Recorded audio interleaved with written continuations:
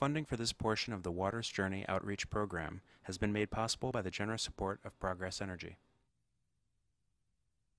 Major funding for Water's Journey has been provided by the Florida Department of Environmental Protection, protecting Florida's environment for future generations.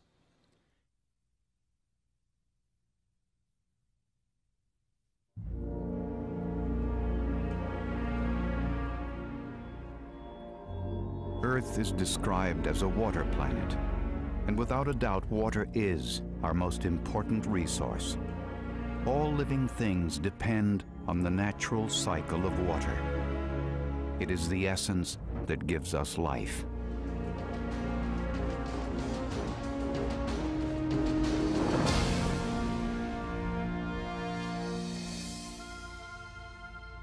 One of the greatest mysteries of our planet is the magical cycle of water. Rain pours down from the skies, nourishing parched vegetation. Evaporation drives water skyward. Spectacular springs convey great volumes to Earth's magnificent rivers. And mankind is intertwined in the complex and endless renewal of water. Perhaps the most amazing wonder about this great cycle is water's secret journey underground, where it can travel for hundreds of years before revealing itself on the surface again.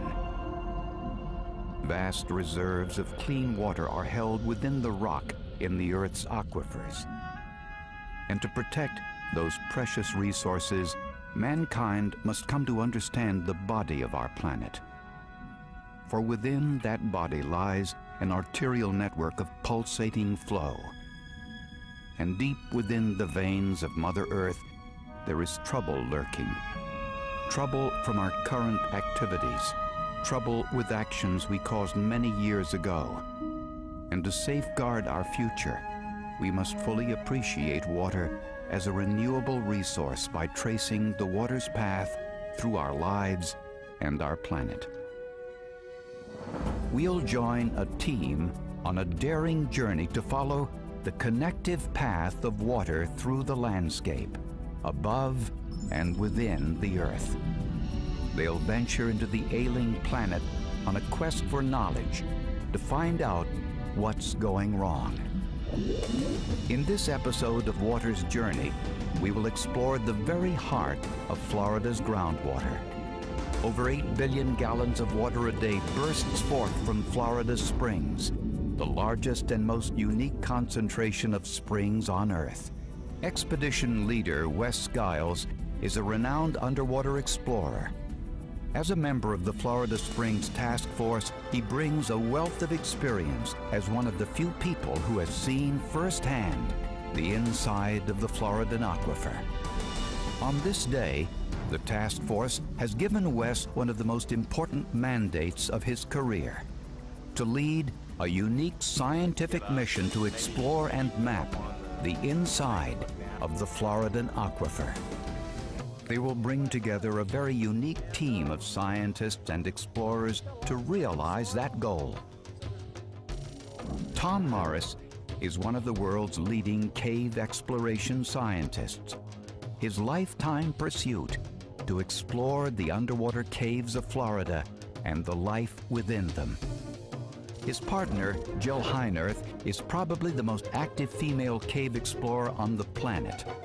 Her wealth of experience using high-technology underwater equipment is a perfect complement for the team.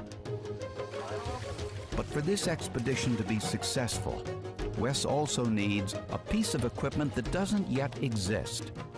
The goal is to dynamically track the location of divers in real time and follow their path underneath Florida. And that's never been done before. Electromagnetics expert Brian Pease was called on to design the technology needed for the project. He has spent most of his life working for the Navy on specialized communications for submarines.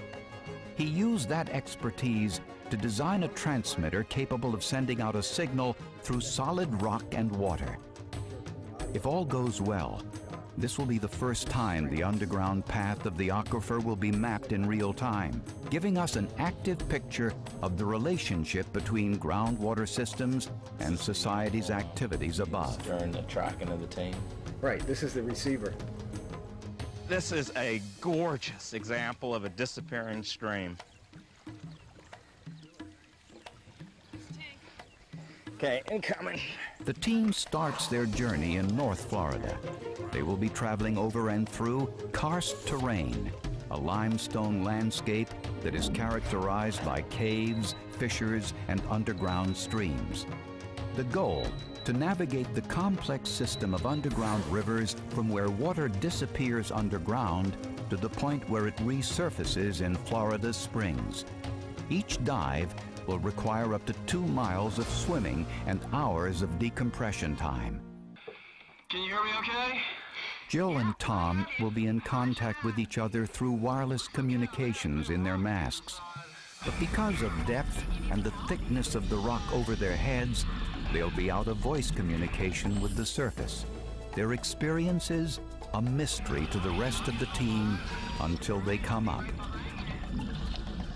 The state of Florida is a literal Swiss cheese of water-filled labyrinths. Exploring and monitoring the inside of these sinuous conduits not only takes courage, but also one of the most refined skill sets of any occupation. Oh, the tunnel really seems to be opening up a little bit here. Definitely getting bigger, Tom. Yeah, we've hit pay dirt here. Oh my gosh. Will you look at this? There goes the floor of the cave. Woohoo! This is our entry into the Florida aquifer, Tom. What a place. That is phenomenal. I don't think I've ever seen a drop like this. Yeah, looks like we're fixing to drop down to 50 million years of limestone. Well, how far do you think we've gone? I'd guess we're at least a half mile in. Yeah, I think you're right. Well, let's get a good waypoint at this junction here. On the surface, Wes and Brian begin tracking the signal. It's hard to imagine an invisible river, unseen hundreds of feet directly below. They are underground beneath of us right here. We've gone from the fringes of the Cody Escarpment, and we're now on the edge of society. Tom and Jill were exploring this part of the system just a few months ago. They quickly realized something is very different. The roof of the cave has collapsed, and the huge cavern has been reduced to an opening just a few feet across.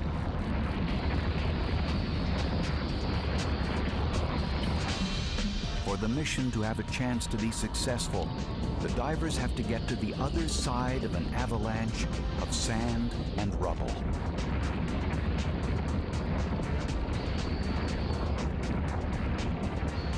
Tom manages to barely squeeze through, but now he's blocking the water's exit like a cork, and the pressure keeps growing.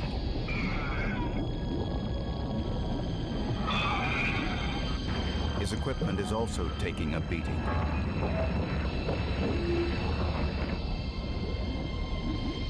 Inch by inch, Tom gropes, trying to get some leverage. Finally, after minutes of scratching and digging, Tom makes it through. Once past the debris from the cave-in, the divers can see the rest of the cave is unchanged.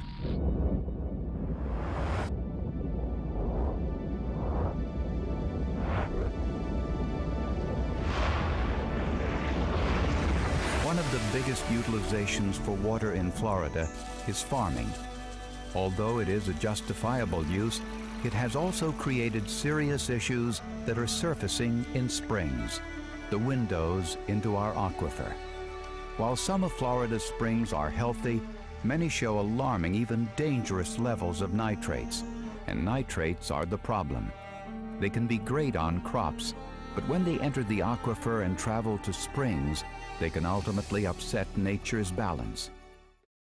As part of an exciting environmental program, farmers working with 24 state and federal agencies have created a major nitrate reduction plan through a method of best management practices, or BMPs. This mobile irrigation lab analyzes the output and distribution range of sprinkler heads. From the data, the team creates a master plan to optimize coverage over plants. This saves the farmer money and conserves precious water resources. On livestock farms, the challenge is to find a way to effectively manage the waste products that animals create. Rather than letting it all run directly into the ground, BMPs are helping farmers develop a system that captures wastes. Liquid wastes are collected and sprayed on special plants that naturally absorb high levels of nitrogen. Compost and manure is gathered and sold as an ideal natural fertilizer. In both situations, we see that farmers understand that their future is vested in a healthy environment and good, clean water. Like recycling, it is all a matter of finding the right partner who needs the byproduct that they create. The thirsty ground in Florida quickly soaks up water that falls to earth.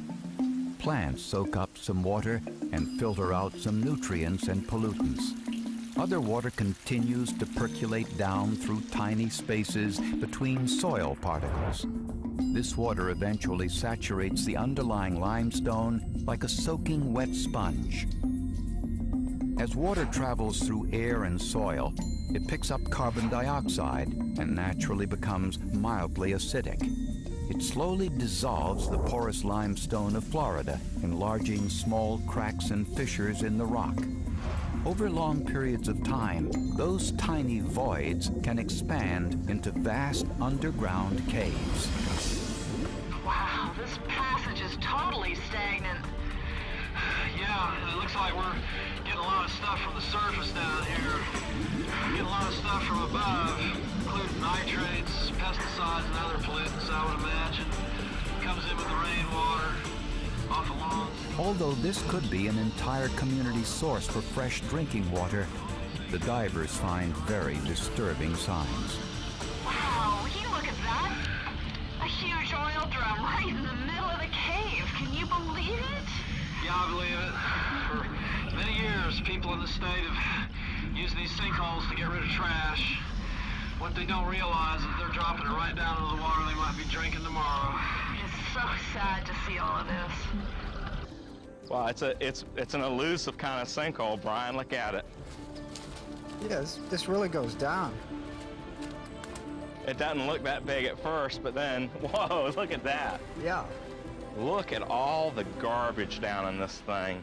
Yeah, people are obviously backing up to this place and dumping their garbage right into the sink. Just using it for a dump. Oh my gosh. So all this, like blood, all that stuff's been just sucked in here? Yeah, this stuff's not as bad as those big chemical containers, but it means we are getting close to an opening. And people have no idea, do they? Not They're at all. thinking that they're getting rid of this, they're getting it out of their lives, and what they're actually doing is putting it down into their drinking water where they're going to reconsume the very poisons they're trying to run away from. Signal's getting stronger. Yeah, they're going to come up down here. They're not going to be too pleased when they come up in it, though. This is like Dracula's castle. Yeah, doesn't it? Yeah, look at the flood of dirty water over our heads. It's getting warmer, too, this dirty water. The water's in layers. Let's go up and just a little way and see what it looks like. Yeah, I think all the way up to the top. See their light now, look. Brian's technology is finally putting a face on Florida's groundwater. giving the team undeniable proof about the interconnection between the surface and groundwater. It's an absolute debris slide going all the way down in here. We followed up this mound of sticks and garbage and batteries and tires and barbecue grills. Whoa, this place stinks. This sinkhole is one of the many stopping points where Jill and Tom restock with fresh tanks before they descend again. Jill, your comm's working okay? Yeah, I got you, Tom. All right, let's go. The divers head back down and level out more than 100 feet below. We're at 182 feet and bearing due west. You know, so many people think that culverts drain into some kind of water purification system, and the reality in Florida is we just divert that water directly into holding ponds with no filtration, and that water can then leach right down into the aquifer. Right into the aquifer. Hey, Jill, look up ahead at that big chunk of rock on the left. This is what we call Swiss cheese. So much of that rock is dissolved away that there's as many spaces in the thing as there is rock. And all those little holes hold water. This is really what an aquifer is. It's a rock formation that has space in it that holds our drinking water. It's going right towards the building. This is great. Yeah. Looks like it's going to go underneath. Right into the building, huh? Yeah, right into the building. We'll go right underneath. That's radical. That's it. Come on. Okay, I still got So this. they're still down there right now? Yep. You got I'll them? have to go down here to pick them up.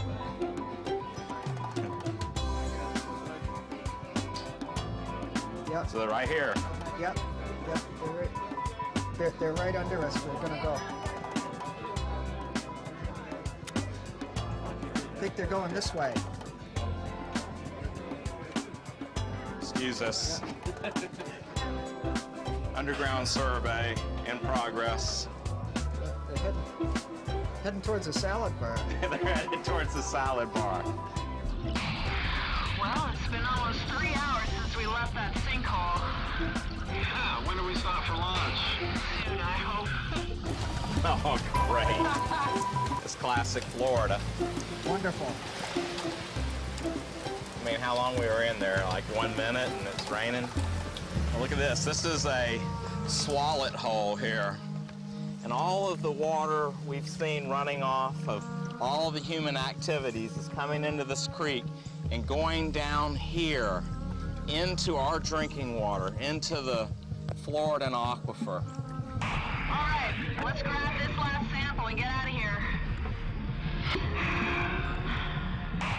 As Florida's population grows, a greater and greater stress is put on the water supply. In the last 40 years, Florida's population has quadrupled. 450 acres a day is lost to development, meaning vast recharge areas for springs are forever lost. But the Floridan aquifer is a renewable resource. If everyone does his or her part, there can be plenty of clean water for the future.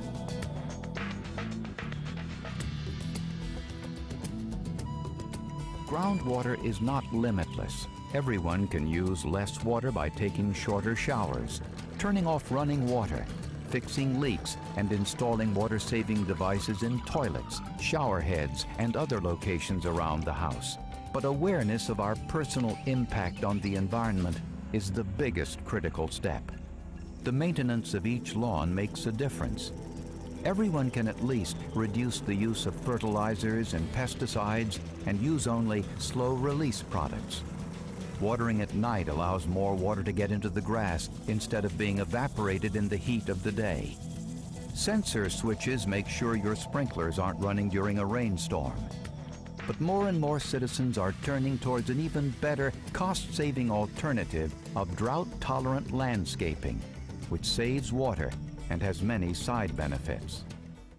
Humans also process water.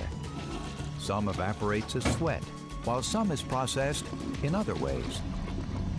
In Florida, much of that wastewater goes to septic tanks. Drain fields from those tanks often allow nitrates to leach into the ground. A better destination is a wastewater treatment facility that safeguards the community against disease and protects the groundwater from unwelcome contamination. The plant speeds up natural processes to break down wastes into harmless byproducts. Fluids in the tanks are vigorously agitated to provide microbes with a favorable environment for feeding. Then, a series of settling and treatment processes creates a finished product. Okay, Tom, let me jot down our data here. This is going to be profile sample number 4, looking at the general water chemistry, and let's see, depth is 82 feet. All right, time, okay, I got it. Let's go, Tom. I've got them really clearly here. It looks like they're heading for those houses right over there. Huh? Excuse us, cave survey team coming through. I'm gonna mark this just because I'm right in the middle of the fairway here. It'll be an interesting spot to have. Deep below the golf course, the divers continue to transmit the signal to Wes and Brian. Well, this just goes to show you that there's no facet of life that these underground systems aren't able to travel under. Here we're literally going underneath somebody's patio here. And into their sliding glass door and into their Florida room. How close should I go to the house? Well, I don't know. Let's go through the house if we can. Go through the house. Well, how about this? You're a comedian. So this is someone's water well? Yeah, there are millions of wells that tap the Florida aquifer here in the state. It's not uncommon for us to find these things down here. They're in the plumbing of the earth underneath the water plumbing of the house. It's a little poetic there, huh? Yeah, now they're heading out towards the driveway.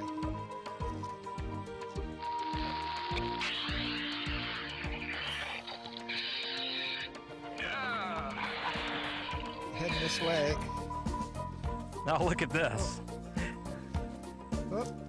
This is reclamation water. This is just what I was telling you about. This is one of the best solutions to Florida's growing water problem.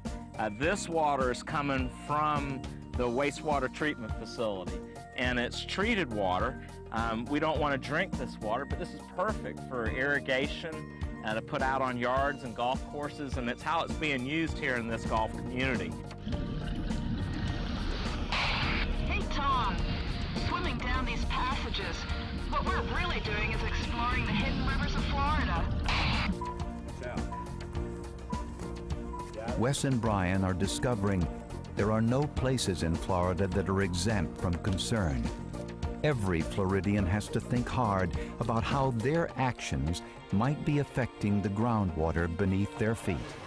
Floridians live atop a vast ancient limestone foundation that was once a shallow coral sea.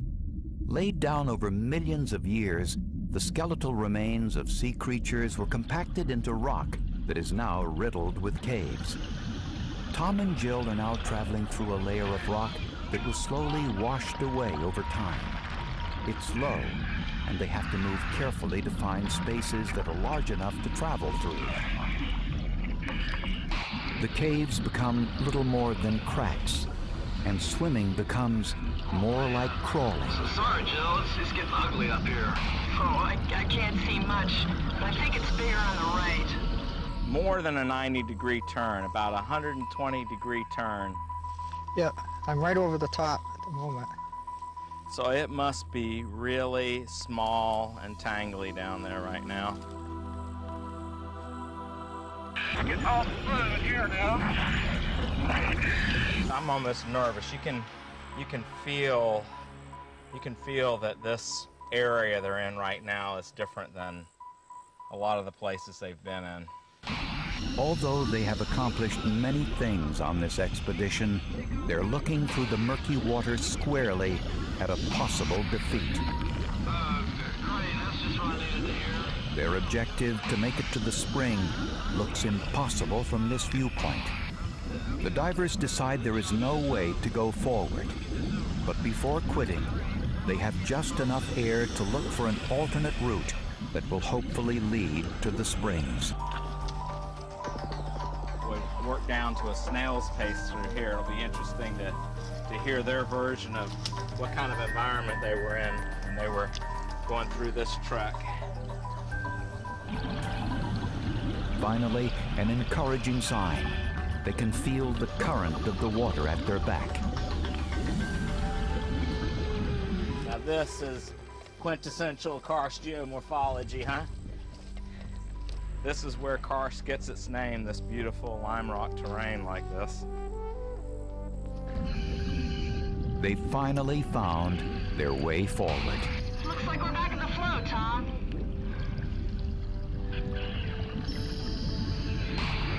Wow, this is gorgeous. Yeah. I'm right over the top of them here. Oh wow, look at this. Man, is that pretty.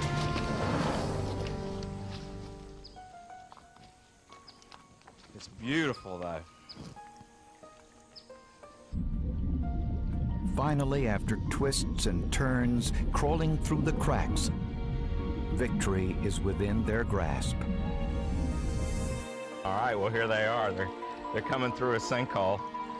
You know, here we are at the end of the water's journey, and most people think of this as the beginning.